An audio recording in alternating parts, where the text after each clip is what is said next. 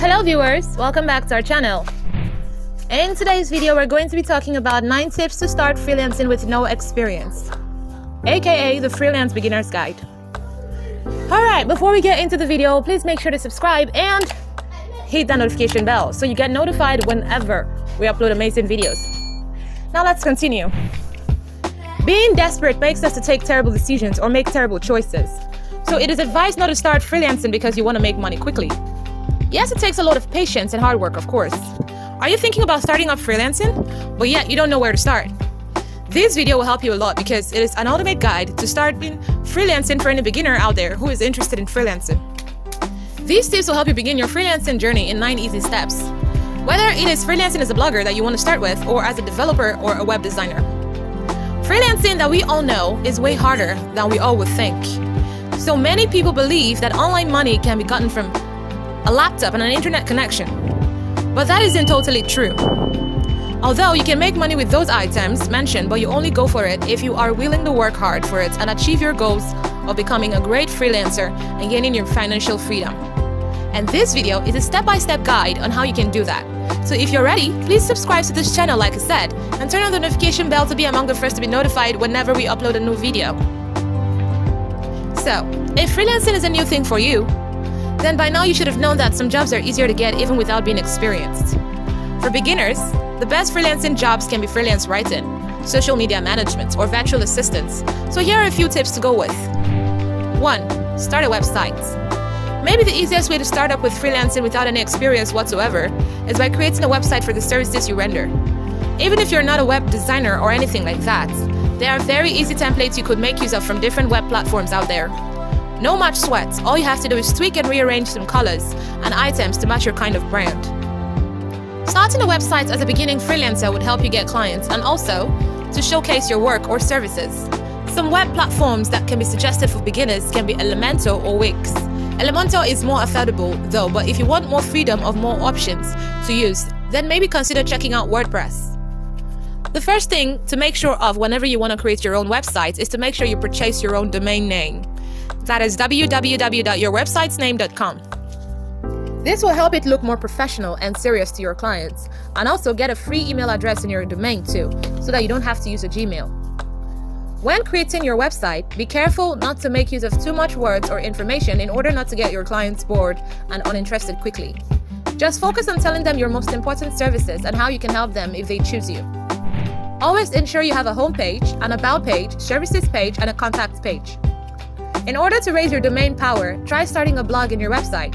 It is a very nice way to give out information with very important clients and showcase your intelligence so that you can be able to show people out there that you are an expert at what you do and that you deserve to be hired by anyone who needs a well-done job. 2. Look on freelancing websites. There are lots of websites for freelancing out there with important clients who are looking for people who will do an urgent project for them.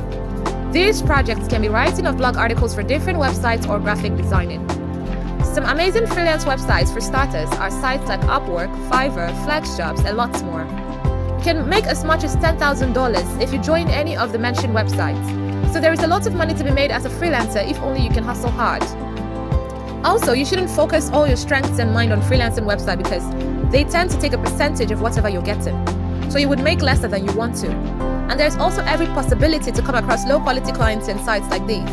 But it is not a bad place to start. It can be easily done using these platforms.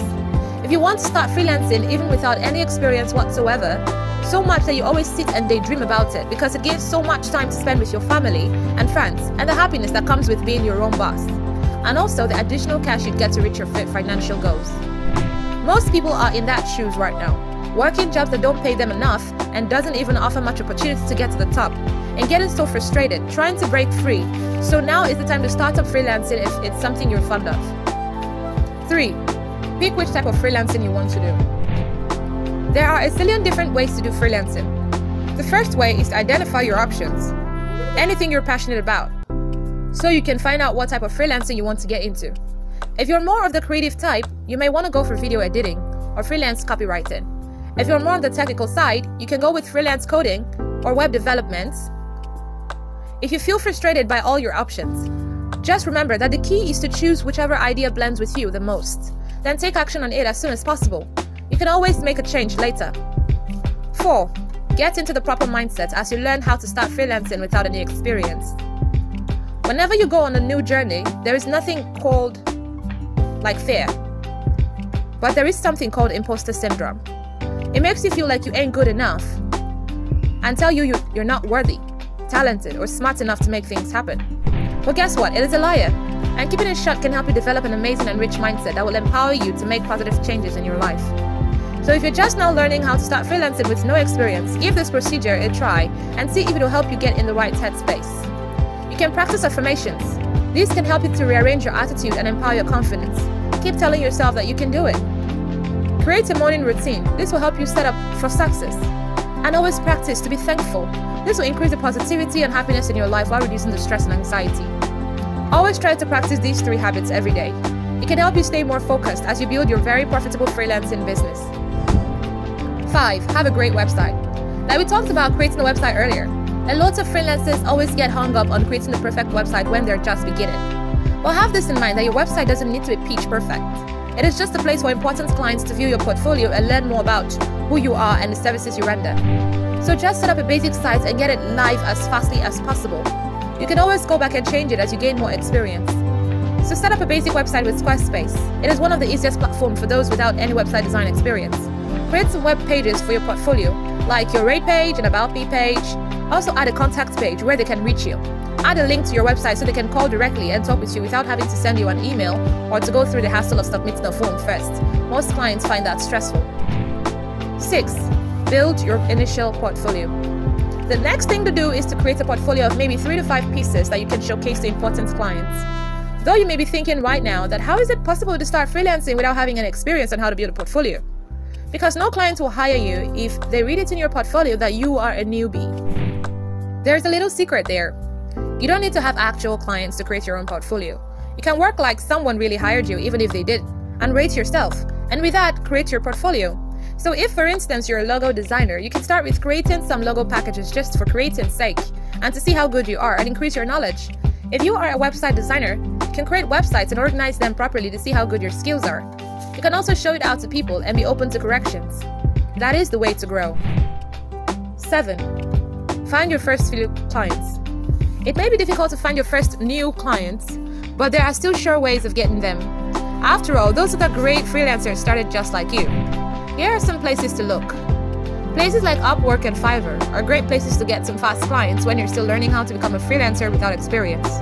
But you definitely want to move off these sites once you've gained some experience because, like we said earlier, they tend to take large cuts of your earnings, and most companies that use them are only looking for the cheapest work possible. Also, reach out to your friends and family. You never can tell who amongst them is interested in the free or discounted work. It may not get you much or anything at all, money-wise, but you get the experience, and you can equally ask them for a testimonial in exchange. In fact, if you want to learn how to start freelancing without any experience whatsoever, reach out to the people you already know. It just might surprise you. You can send emails of your work to companies. It works sometimes. Even if they didn't ask for it, you're only sending them your portfolio and possibly some of your best designs. And who knows, they may call you up one day. So make sure you have a portfolio before reaching out to companies. They need to know what you're capable of doing. 8. Increase your rates and keep going. As long as you have 3 to 5 portfolio pieces under your belt, it's time to increase your rates and keep going. You don't need to bother about how to price your work, just identify how much you want to be making each month. Then break it down to create your hourly fee, or what you would charge per project. For instance, if you want to start your freelancing as a side job, you may have a goal to make extra $1,000 in a month with it. And if you're charging with each project, and you would know you have the time to write up to 5 articles in a month, then you could charge like $200 for each article. 9.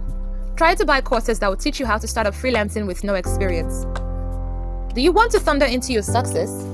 Just find an online course that will teach you how to be a freelancer with no experience. This is exactly what some people did when they started freelance copywriting. Though they had absolutely no experience, but they found a copywriting course that was created by a pro who had already made all the mistakes and learned to do it the proper way. And it won't take long after buying your course before you make your freelancing your full-time job. It may have been possible to build their freelancing career without the course, but it would have taken you much longer to do it on your own. The course will help you to open up your eyes to a lot of things faster than normal. So if you have the financial capabilities, go for a freelancing course so it can help you have a head-on your career. So viewers, that is all we have for you for now. and we sincerely hope you've learned a thing or two. Things don't just happen for people, they make it happen. You can do the same for yourself, and let us know what your decision is in the comment section. And also, subscribe to this channel if you haven't, and turn on the notification bell to get notified when we upload more videos. Thanks a lot for watching. Bye for now.